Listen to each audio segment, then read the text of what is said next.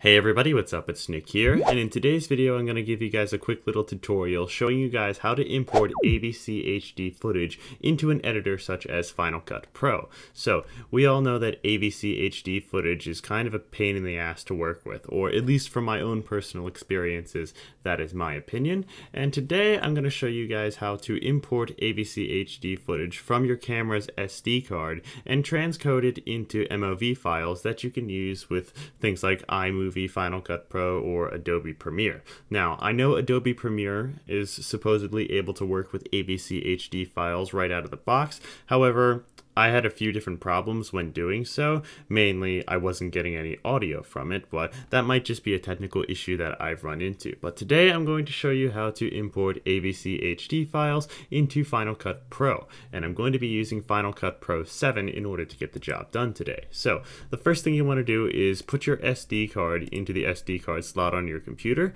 This is mine right here. If I open it up, the AVCHD files are located under the private folder, AVCHD, BDMV, and under stream, and this is the only file that I have in there at the moment. And so in order to access that, we want to open up Final Cut Pro, and you want to make sure you know where your scratch disks are set to. So your scratch disks, let me just hide this here, your scratch disks are essentially where all of your render files and capture files for your projects go. So you always want to make a separate folder for your scratch disk whenever you're doing another project. So for this example, I just have a scratch disk here on my desktop. I've conveniently named it Scratched, and if we open it up, as you can see, these are all of the files that we have in our scratch disk. So we're going to come back to that a little bit later, but now we're going to open up Final Cut Pro, and we're going to go to File, and we're going to go to Log and Transfer. And once you do that, it should automatically detect your camera's SD card and any AVCHD files that are on it. And this is that one file that was on my camera.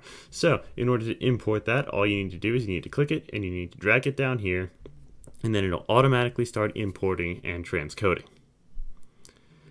And once this is done, as you can see, it's done, and it shows up in our project window over here. So we can close this out, or we can even eject the SD card if we want to, but I'm just going to close this out. And then as you can see here, we have that one clip, and this was just me playing around, kind of testing and stuff. And we can drag that in, yes, and now you can see we can start editing it. And that is essentially what we want to do. Now, let's say we only want to use Final Cut to import the files, and we don't want to necessarily edit within Final Cut. So I'm just going to quit out of this.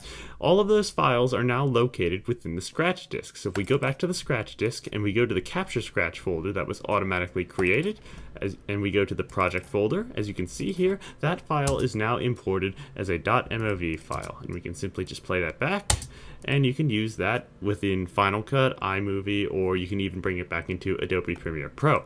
So that's essentially how to do it, guys. That's how to import AVCHD files using Final Cut Pro. I'll have another tutorial coming soon about how to use this with an iMovie, just in case you don't have Final Cut.